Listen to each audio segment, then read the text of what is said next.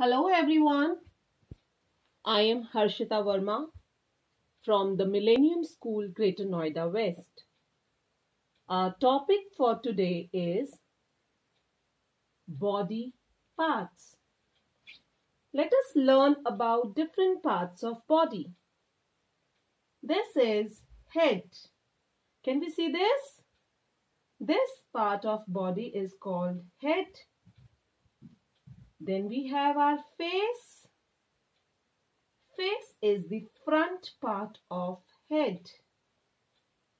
It consists of forehead, two eyes, one nose,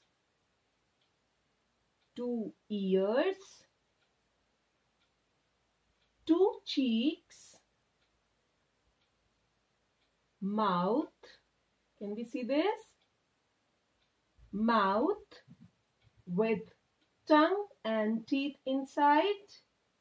Then we have our lips and one chin. Now below our face we have our neck. This part of our body is called neck. We can move our head because of our neck.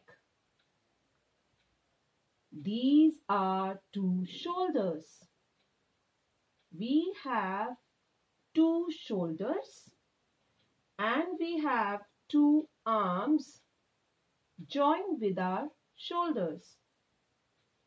Different parts of the arm are elbow. Here we have our elbows. Then we have our wrist and we have our hand. Can you see this? Our hands consist of 5 digits. These 5 digits are 4 fingers and 1 thumb. Then we have our chest. Apart from our arms joined with our shoulders, we have our chest below our shoulder. Then we have our waist here.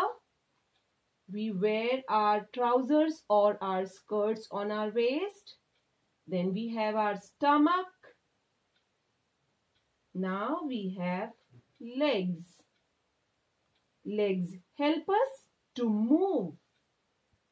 Different parts of our legs are thighs. Can you see this? This part of our leg is called thigh. Then we have our knees here. Then we have our ankles here. Can you see this? This is called ankle. Then we have our feet. These are called our feet.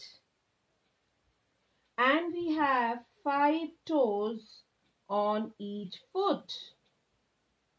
Our legs help us to stand, run, walk, etc.